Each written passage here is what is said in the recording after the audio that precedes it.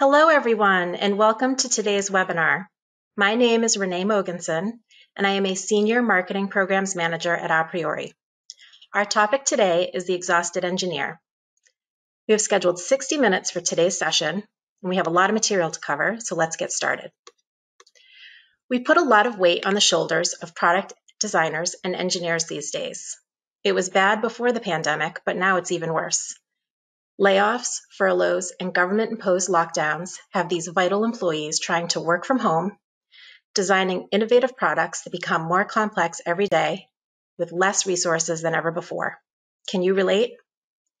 Now, with manufacturers struggling to make up for lost revenue and profits, engineers are being asked to do all of that in less time to try and keep up with smaller, more nimble competitors that have already fully embraced the concepts of digital transformation. Many companies have processes and cultures that have built up over decades and are hard to change.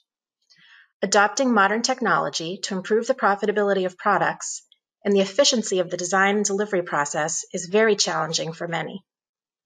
But what if there was a way to increase the percentage of new product designs that were optimized for manufacturability and cost, and reduce the time it takes to deliver these new products to market, all without impacting the workload of your engineering team? That is what we are going to explore today. We have two experienced guest speakers with us to speak to you about the challenges of manufacturing today and tomorrow in the new normal. Let me take a minute to introduce them to you. Steve Green is a strategic procurement manager at Thales. He has fulfilled many roles as a machinist, as an engineer, as a project manager, and now as a procurement manager, and he is best placed to recognize that the engineer's role has evolved over time, and that they are being asked to do more in less time with fewer resources. Dave McDermott. Getting his start as a design engineer, Dave has spent much of the last 2 decades helping to drive innovation through the advent of digitization in the industry. As a business consultant with aPriori, Dave advises manufacturers by identifying business challenges and helping them to envision a custom solution. First up, let's hear from Steve. Steve, take it away. Thank you very much. Hello, everybody.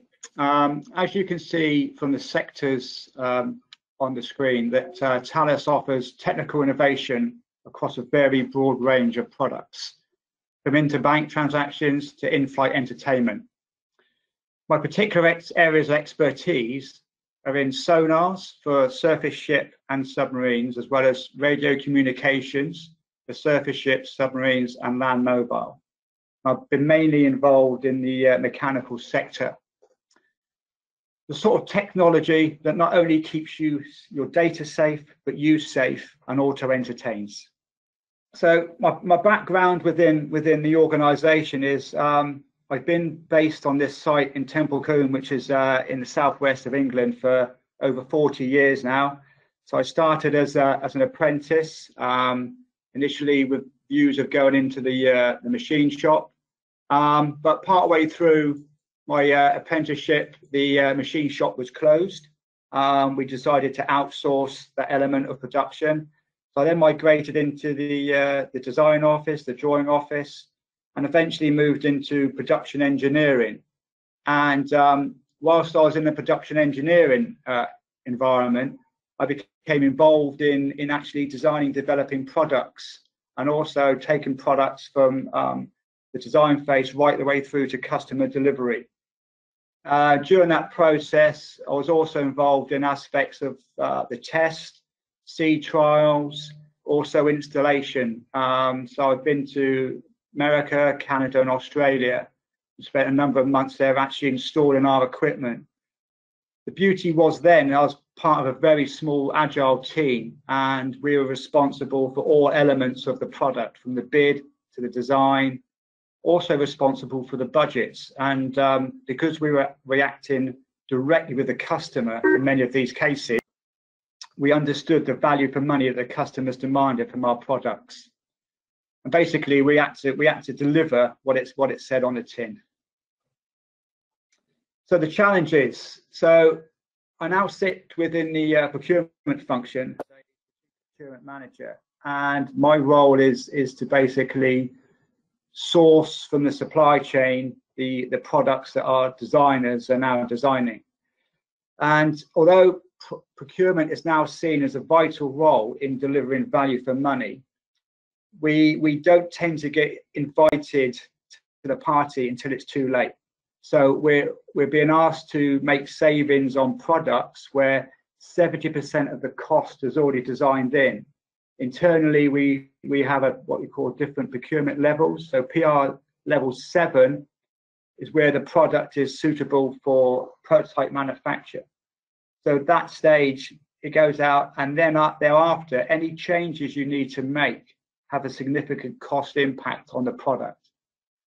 The issues we have with some of the products at the moment is the large procurement team do lack some knowledge and some experience in some of our products, because we have a very large product range. You're not always experts in certain areas. So that can lead to trying to go into negotiations with suppliers with no real data, no real experience of what the actual product is, and in some cases, no real experience on the actual suppliers you're talking to. And that can put some people in some difficult positions, really, where they would lack necessarily the confidence to have a more open discussion with some of our suppliers. From an engineering perspective, we also have challenges, especially now that a lot of our engineers are more isolated than they were before. And when you come up to try and have a conversation with an engineer, I've quite often heard from them, I'm the designer, it's procurement's job to buy things cheaper.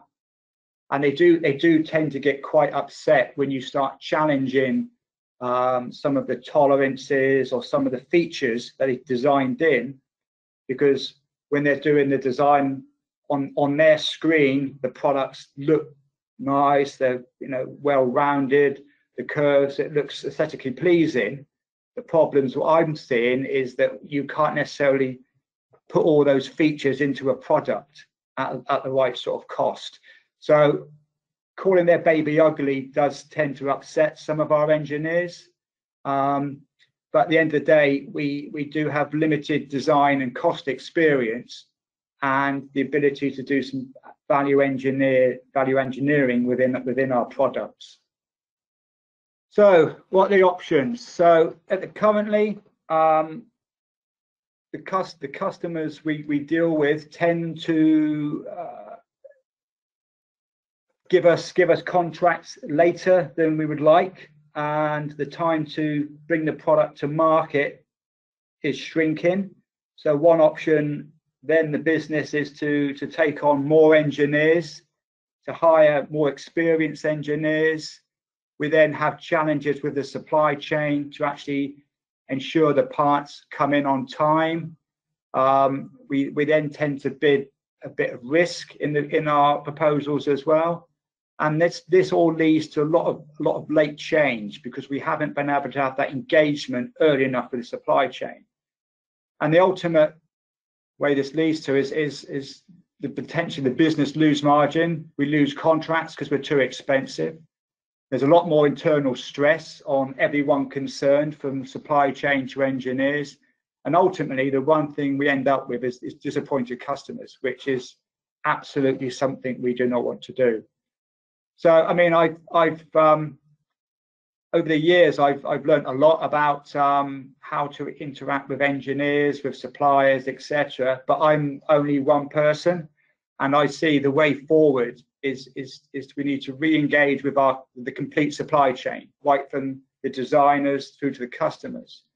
And going forward, we need to have the ability, I think, to develop a true functional analysis, where when we go to our customers, we've got a true indication of what it is going to cost, so the risk comes down, how long it's going to take to manufacture, so the risk comes down, and what we can deliver can be manufactured at the right price in the right time, so our profits go up.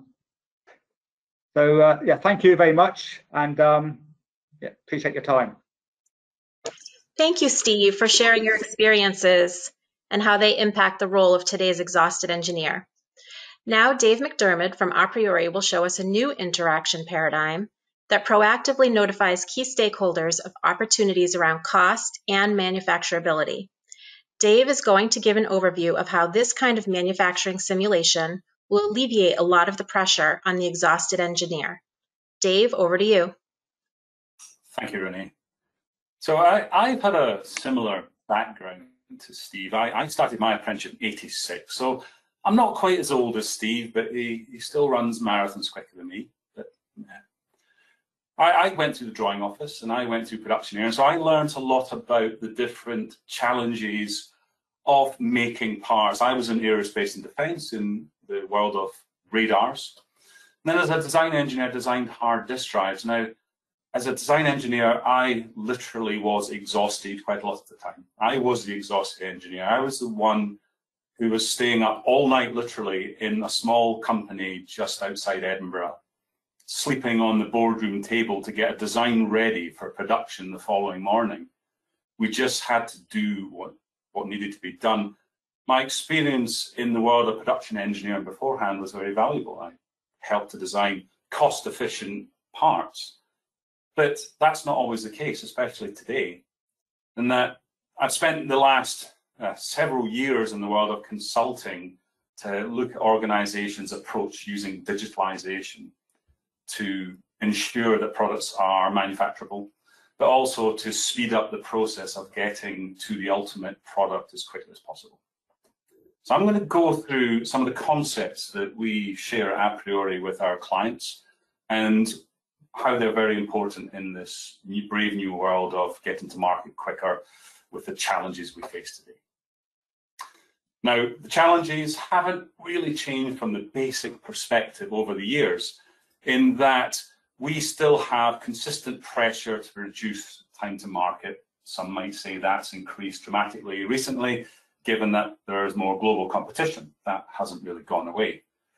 Our engineering bandwidth is always under pressure because of economics. There are shrinking organizations.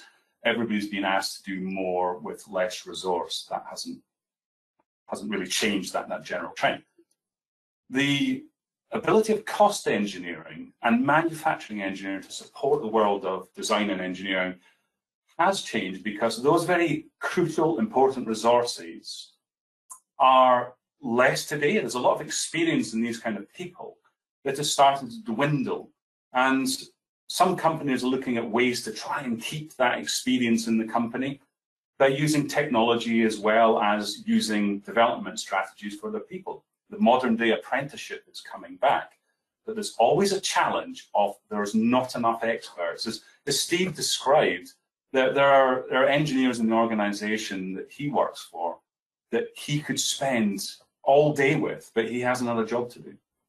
So we can't use that expertise all the time. And of course, there's always something. Today it's COVID-19, where we have a pandemic that is disrupting everything from supply chain right through to remote working for everybody in the business.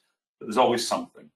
Therefore, if we want to address these challenges, it's a never-ending battle, and we need smarter ways. The implications of these, of course, are classic. Late-stage changes, late-stage ECOs, as a result of not getting things right, is a classic. And we seem to manage that today. We always get to market in time, but perhaps with a compromised product, a compromised price, or something that's not quite what we planned. And then we spend the next few years value engineering or doing activities to try and fix what we didn't get right first time. That costs money, and we miss opportunities, depending what business we're in. And quite often, the final point here is that perhaps we don't make the right decisions about which programs to pursue, which projects to run, not just whole new product introduction projects, but where do we invest our resources to grab market share or to take opportunities that lie out in the world. So these are classic implications and challenges. Now let's look at the engineer.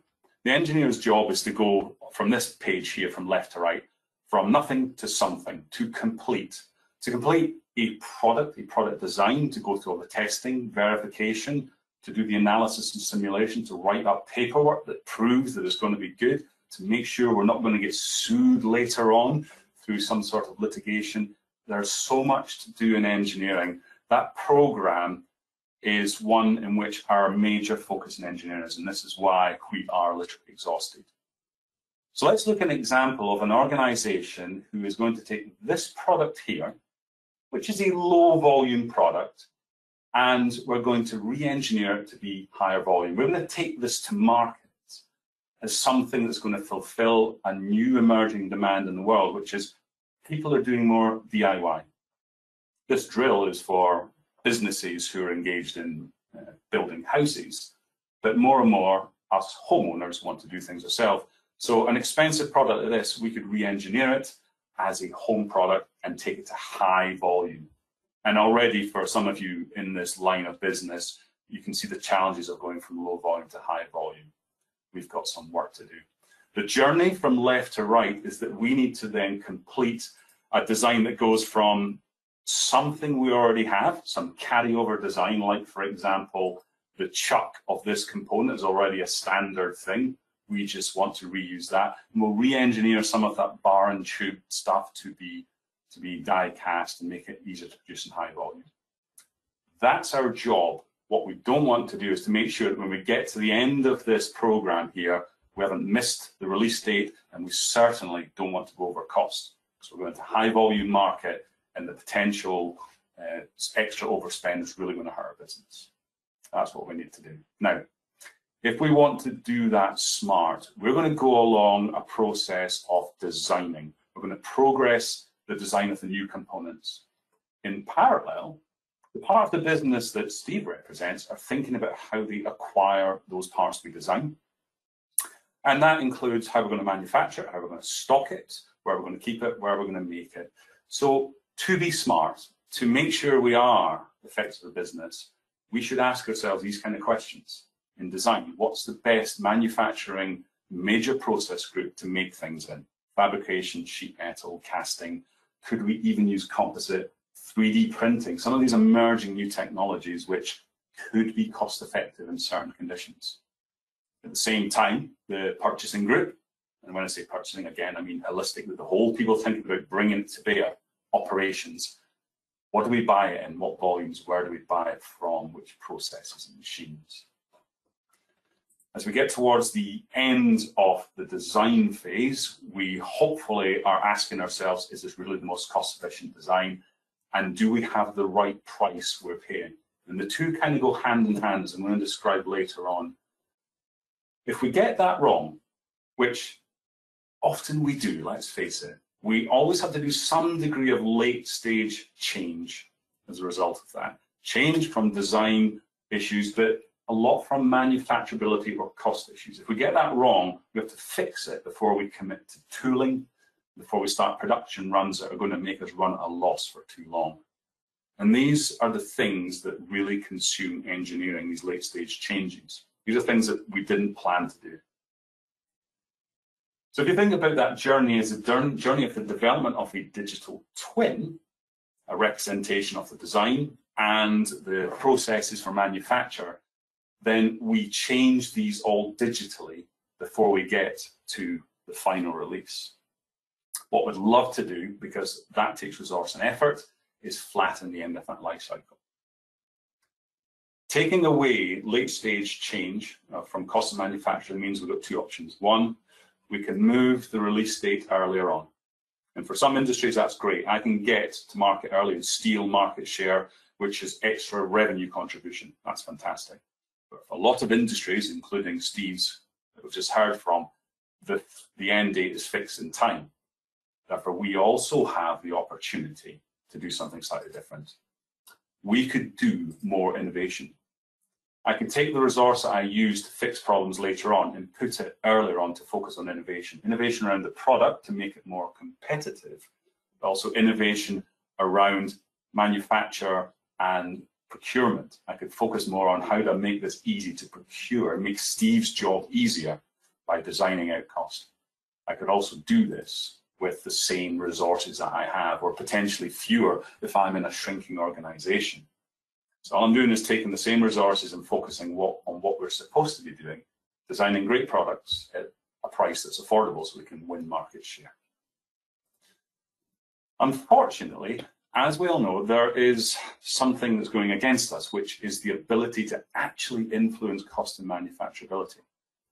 At the start of the life cycle, we can have a huge impact on cost and manufacturability. The decisions we make have a dramatic effect on it. Unfortunately, the availability of digital information that tells us what it is we're actually going to make gets in the way of that. We don't have information to make decisions on.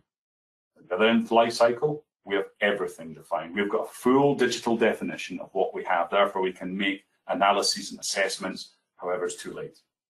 Too late for making changes. Therefore, we can't have an impact on cost or manufacturability.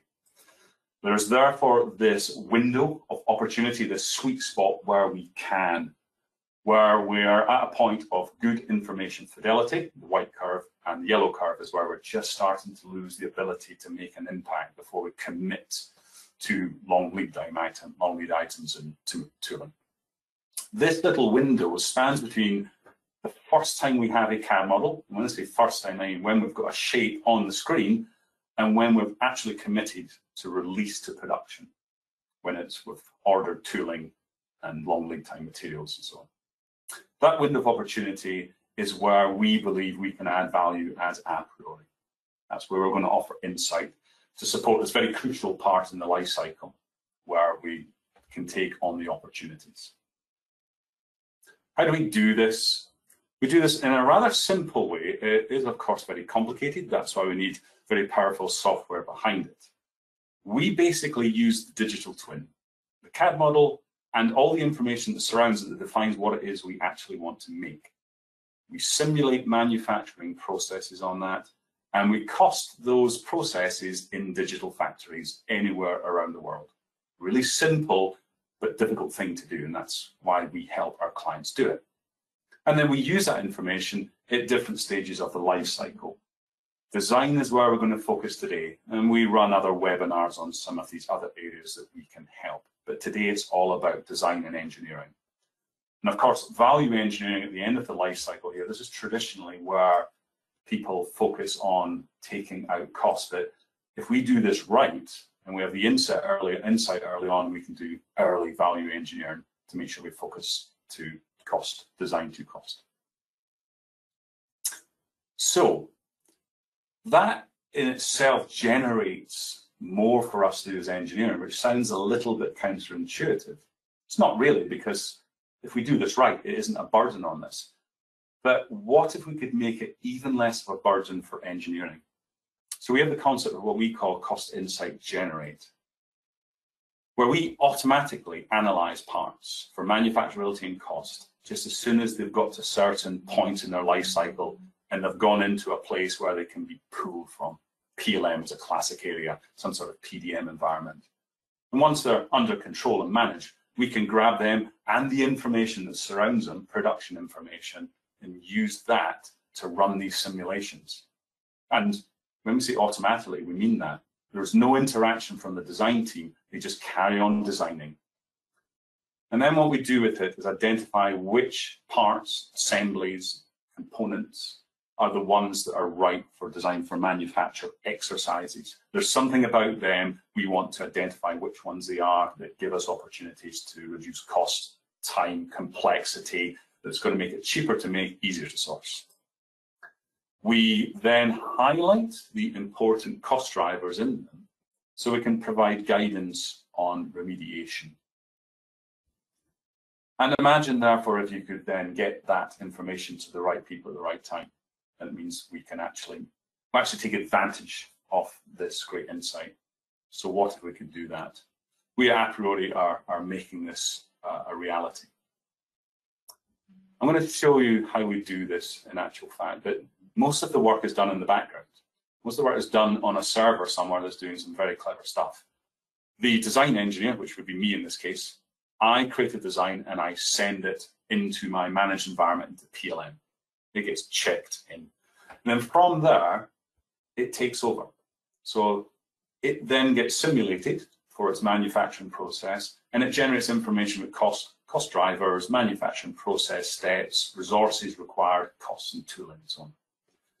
That information is then analyzed, And where there is something that's not as good as it should be, there's lots of areas there, it can then post information back into the PLM environment. So we can now join together the design we're working on and the challenges we expect to face on them. And therefore, people can see reports inside there or through email notification on which components require the attention of a design engineer, manufacturing engineer, a cost engineer. And therefore, we only put our valuable resources on the opportunities that we really can exploit. And then we use some of the cost insight tools to understand why exactly what's going on about these, and then make decisions and change design so we can get to market with the right product. So let's have a little look at how that happens in practice. I'm going to start off with an email. So I've got an email from that exact same system that I just showed that tells me I need to go and do something. And then that's all. I'm spending 99% of my time focusing on designing this product. And then I get an email that says, you need to look at this flywheel here, this part here. As you can see, it has a DFM risk of high, and that's the cost of that component. It's a very small component, only a $2 component, but we're thinking about producing 50,000 of these a year. And if it's not easy to manufacture, that $2 is probably a little bit high. And it's all these little $1, $2 savings that all add up. And of course, we can't focus on every component. So that's the beauty of this email. It's telling me this is the one you should have a look at. So when I click on the URL it provides, it's going to take me to the managed environment where this component exists. This component exists in Windchill. Windchill is the managed environment that we are using in our organization. It's a PLM tool, if you like. And Windchill contains the data about all my parts, all my documents, the processes that are driving through my organization. And this is the flywheel part in itself. If I look at the related data to it as it goes through its life cycle, there's one piece of information that's now been attached. As a result of the simulation being done against that part, again, in the background, without me doing anything, the report summarizes all the problems that we're going to face. Here's the component itself, information about its title, the volumes it's produced in, the costs, and then the manufacturing issues, and there's a whole bunch of them. Now, I could sit and read this list, but there's a smarter way of doing this. I could use the tools that this system is providing me inside aPriori to understand what to do next. So also attached to this part, against its information pack, is the actual simulation itself. Now I can get to see why this component is the price that it is. So first of all, I see the physical component itself. This is not CAD software, this is not design software. This is the view of the simulation that was run on my behalf as a design engineer. Now you can immediately see what's kind of going on here. This is a flywheel that sits at the back of my drill. It has two jobs. One is to cool the system, and the second one is to add weight into the flywheel system for inertial perspective to keep the motor running when the clutch is disengaged. So those are the two major functions. It also has to be strong. It also has to resist temperatures, vibrations, and so on. So this is the answer I've come up with. I'm an exhausted engineer. Some might say lazy, but I've designed something which seems to fit the bill. I've put in two enormous weights in here, one of which I've got holes in so I could add balancing weight so that it can be balanced in the secondary process. I also have little ribs, which from an inertial perspective, I've made really thin because I want these to just support my counterweights and add a bit of strength. I don't want them to be heavy because I want the weight on the outside to create inertial mass. I also have the cooling fins themselves, which are classic cooling fin designs, nice and thin, allowing air to flow through. However, on the very left-hand side, you can see the information about the simulation. The first thing it tells me is this is the process that it's determined it's going to use to manufacture it. It's got, for example, 31 seconds of high-pressure die casting, followed by a trimming process, and then some milling to do some holes and other machining features based on the tolerances that were applied to this part. It's just worked that out based on some parameters and the CAD model. CAD model's the crux of it, but also it knows which major process group it's going to be manufactured in, where it's going to be manufactured in the world, and volume, batch size, material. All this data has come from the world of PLM. That data exists somewhere in my organization. We've hoovered it up in the background and glued it to the 3D model to allow us to simulate the process. We therefore get the cost and the cost breakdown, including the tooling cost that doesn't produce this for one tool, but many tools that are going to support the life cycle of this part. We are looking at 50,000 components over 8 years. It just worked that all out from the manufacturing simulation. Us in the design team, that's potentially interesting to us, certainly to the production and procurement people. The thing that's really interesting is to why the cost is so much. So here is a list of the items that make this difficult to manufacture. And now all I'll do is go through these one by one and see if they apply to me and how I might go about fixing them. The first one, you can see this little red keep out sign here. It's saying that I have geometry that is impossible to manufacture in the die casting process group. You can see these are voids. And anybody who's designed something like this could see why. What I've done is I've created the blades, and then as a sort of lazy engineer, I've just put a protrusion in there to add weight, and it's just not quite touched the fan blade. Now, if I gave this to a die casting supplier, they're just going to say there's no way in the world they're going to want to do that. That's crazy. It's obviously a mistake. But they may take 2 weeks to get back to me to ask me, are you sure about this? And I've just lost 2 weeks of time, which I could use to do other things. 2 weeks of risk on the delay to the first article inspection. Therefore, these little issues that make things difficult to manufacture, while they're not a problem for the manufacturer, they can create time delays. I also have draft issues. And the draft issues are where, again, I've not been very comprehensive, and often I don't need to be. I've not drafted these big, thick sides here because they're big, thick parts. These fan blades, however, the drafting on these faces and the drafting on my little ribs down here, these are on thin walls. And if I leave it up to the supplier to draft them, they may do it in a certain way that will either impact the yield of the part, which equals cost, because perhaps 1 in 100 parts will have a deformation at the top of here. And also I may have, again, the toolmaker might take several weeks to come back and ask me what I want to do about it. Same with the thin fan blades. There are other issues in here around blind holes. It's just suggesting that they cost money in tooling to make blind holes. I also have a material thickness violation. It tells me down here that my current minimum wall thickness is 0.4 millimeters. And it says for this component and material, I need to make it above 0.5 millimeters. Again, I think there are manufacturers out there who could do that for me, but perhaps the ones I go to can't.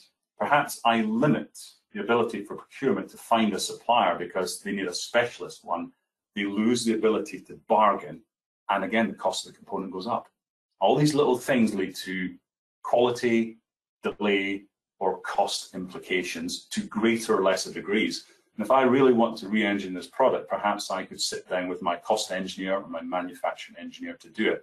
But remember, this is the only part I'm looking at today because this is the one that's come through the system and said it needs some attention.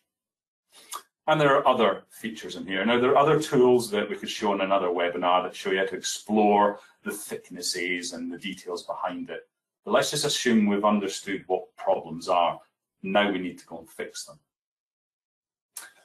So I'm going to use the design tool, which is Creo, to fix my problems. The first thing I've done is I have gone and changed it by removing the counterweights.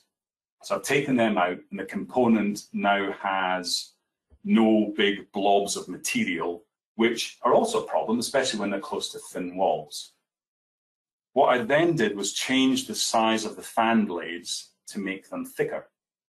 So my fan blades are now considerably larger, and it might look a little bit chunky, but if I think about it from a fit, form, function perspective, I now have all the weight around the outside. I also thickened up this underside edge here.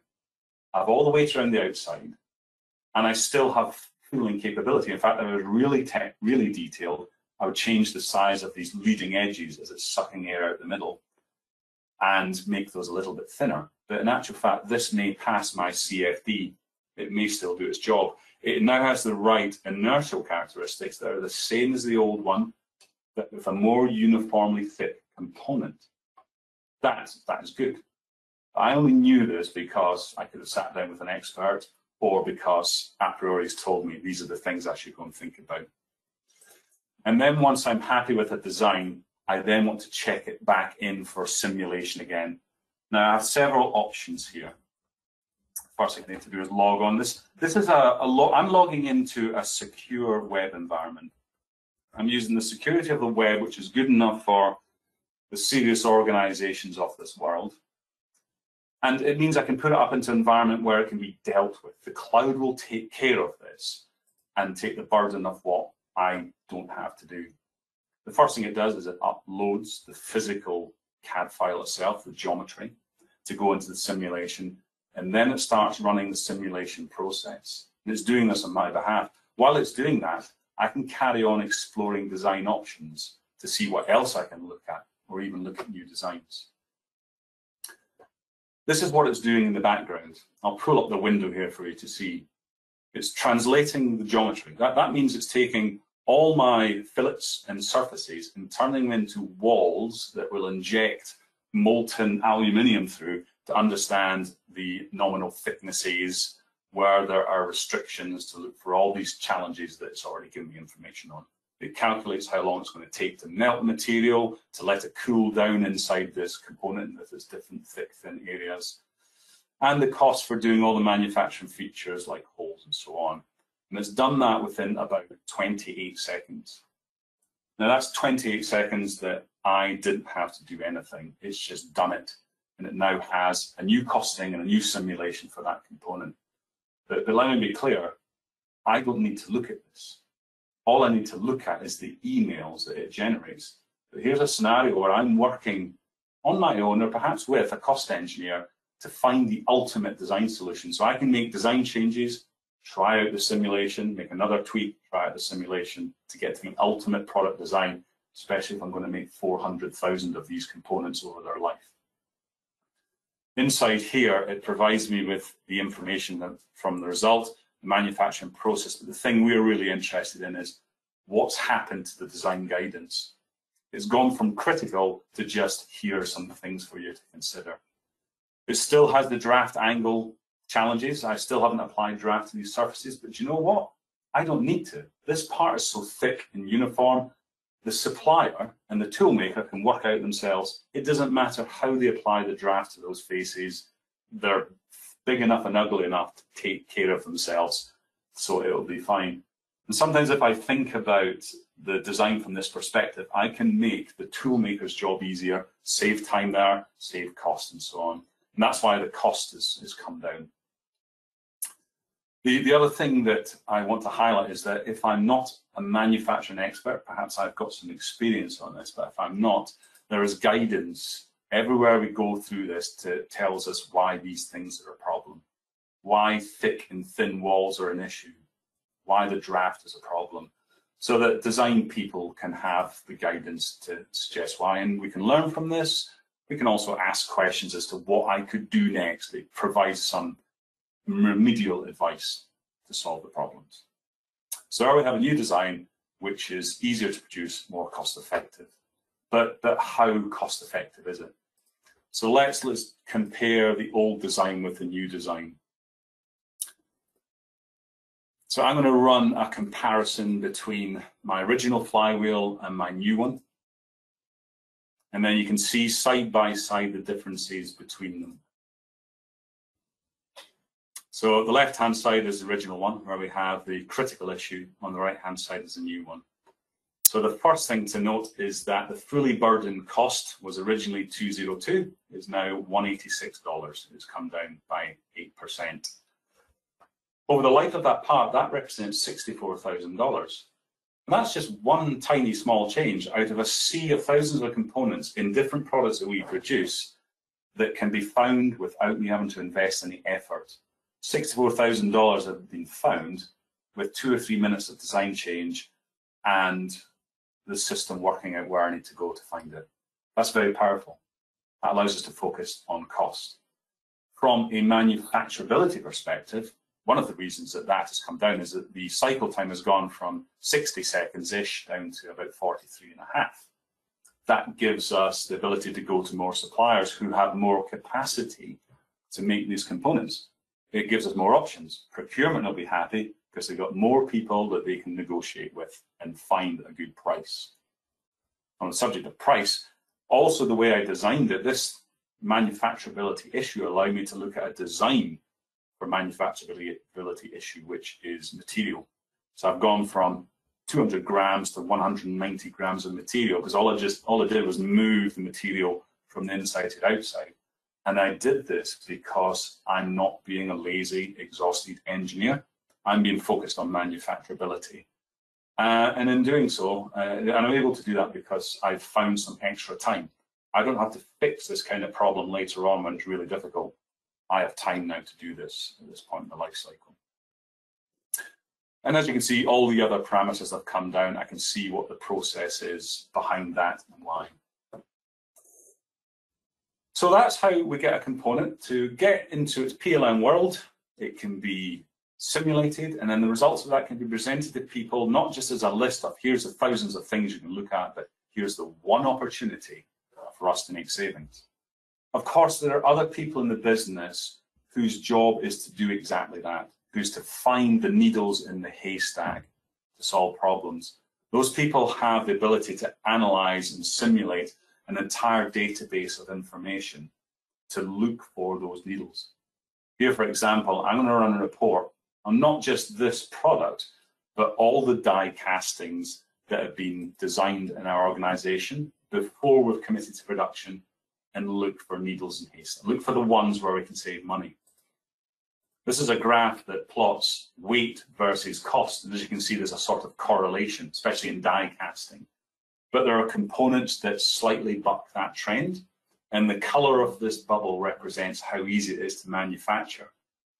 Now, rather than looking at reports that come from PLM, I can be more proactive and start to decide where I could focus my attention. The size of the bubble represents the size of the spend. This is a component with low DTC score. In other words, it's easy to make, but it's got an annual spend of $201,000. That's why it's a large bubble. So perhaps my value engineering team, which have got more time now because they're not supporting design so much, that's where they could go and focus. How could I get 10% out of the cost of this component? It's designed well for manufacture, but there are smarter ways of designing it perhaps, or manufacturing it. Here is my flywheel, the original one, which wasn't designed so well. Its manufacturability score is now relative to a world of other potential challenges in this. So that's how we can have an impact on the time and the energy of engineering. Engineers no longer have to focus on manufacturability and cost so much. They can be informed of where the direction is going wrong. Of course, there are organizations that are very mature about this, who already focus design engineers on cost and manufacturability. It's just part of their role. They even have measurements and KPIs around that. So they're doing this data anyway, but they can now do it even smarter because they just get an email that tells them what to do. So what would it mean to you if you could automatically look for these needles in the haystack, these opportunities that are already in your PLM environment that we can find? And then for those, find the ones which are really going to have the impact on the business, from easy procurement through to easy cost, best cost.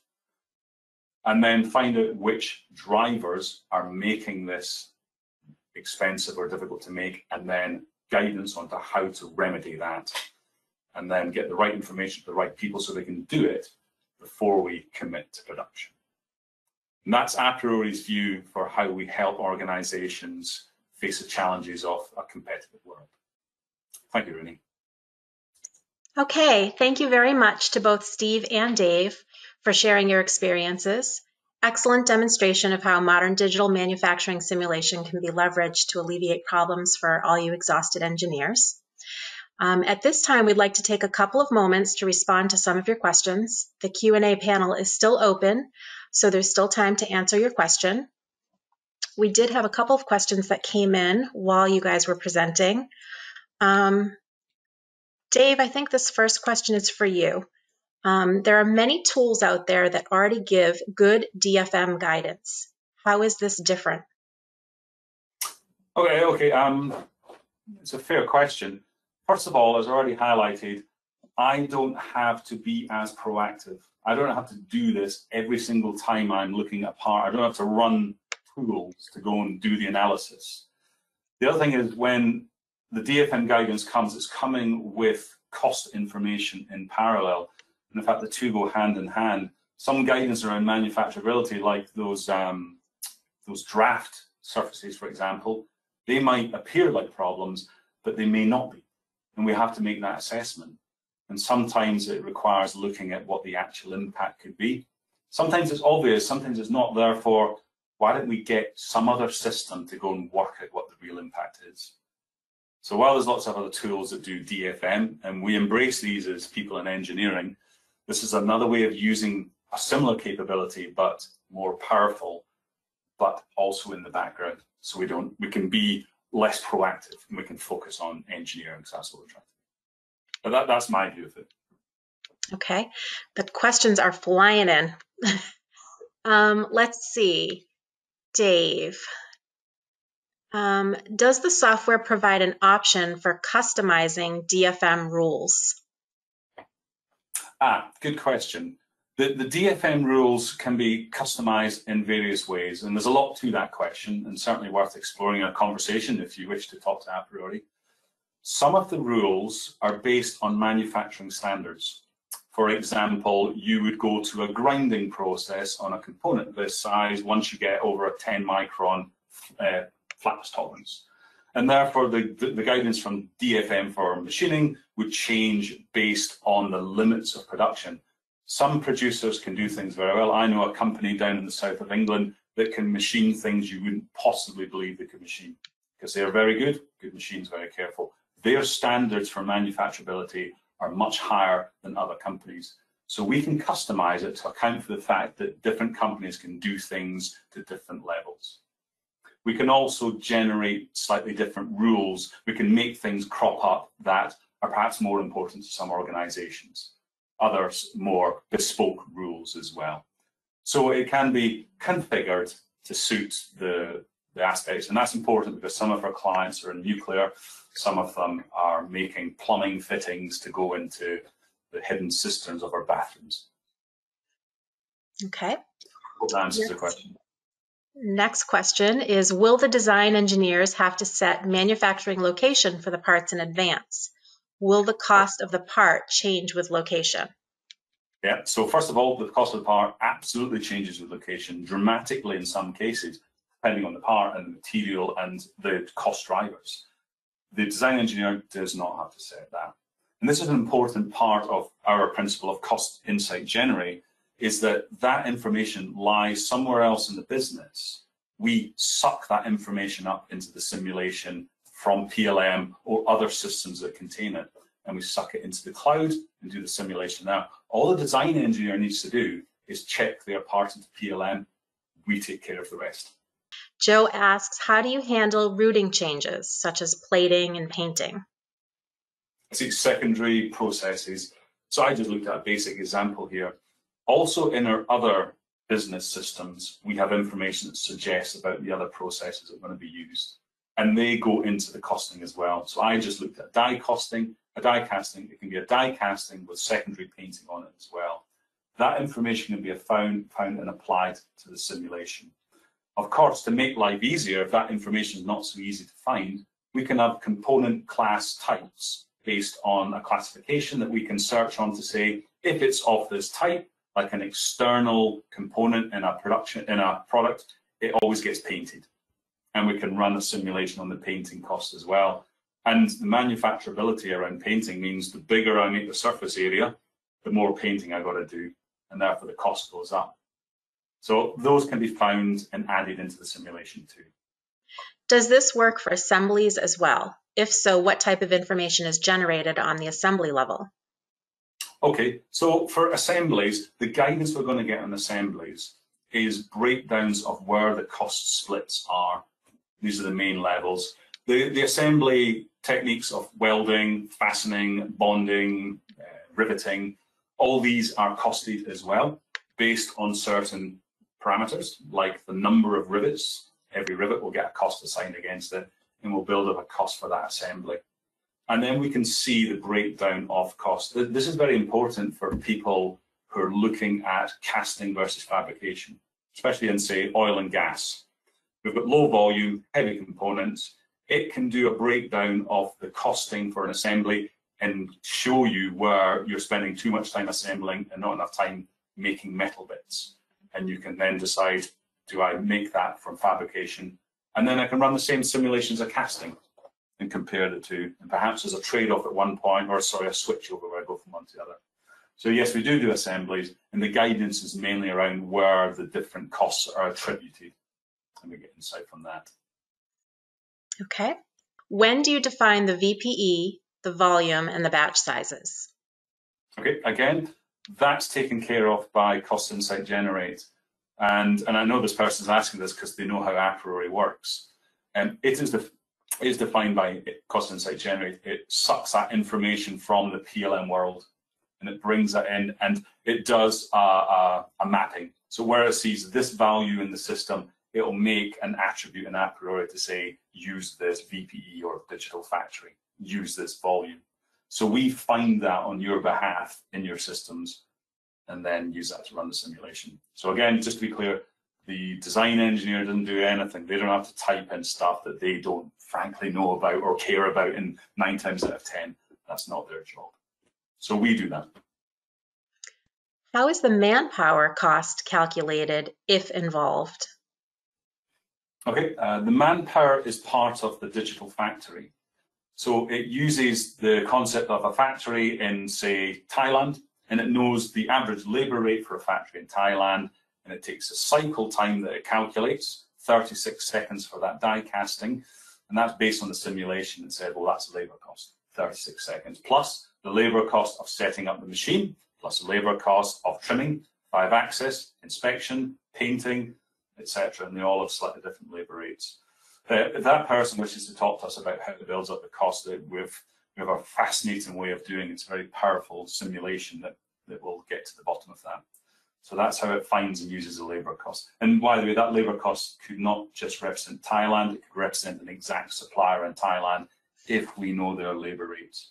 And we can create digital factories that represent exact organizations. Here's another question actually that just came in about labor rates. How often are your labor rates, material rates, equipment rates, etc. updated?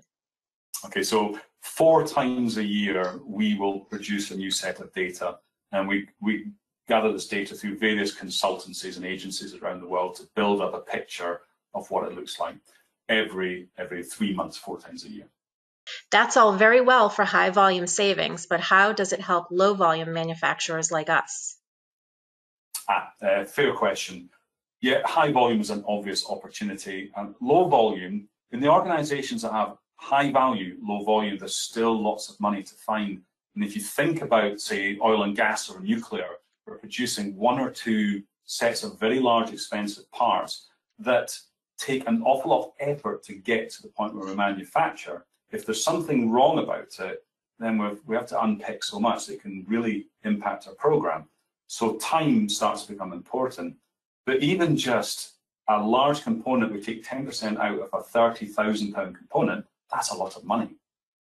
So low volume, high cost is where we really want to look for some savings too.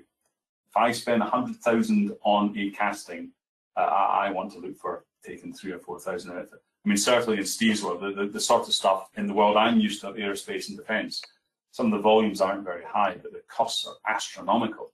These companies spend billions a year creating a handful of products, and they're always looking for the needle in the haystack too, because they have the same pressures as the high volume manufacturers, cost, time to market. So slightly different ways of approaching it using this technology, but same idea. Okay. We still have a number of questions, but I think we're gonna call it here. And if we weren't able to answer your question on the webinar today, we will email you within 24 hours. You may hear directly from Dave or someone else here at aPriori. Thank you, everyone, for your attendance. Our webinar is now concluded. I'd like to thank you for your participation. And if you have any additional questions, please reach out to Dave McDermott. His email address is listed in the next slide. Have a good day.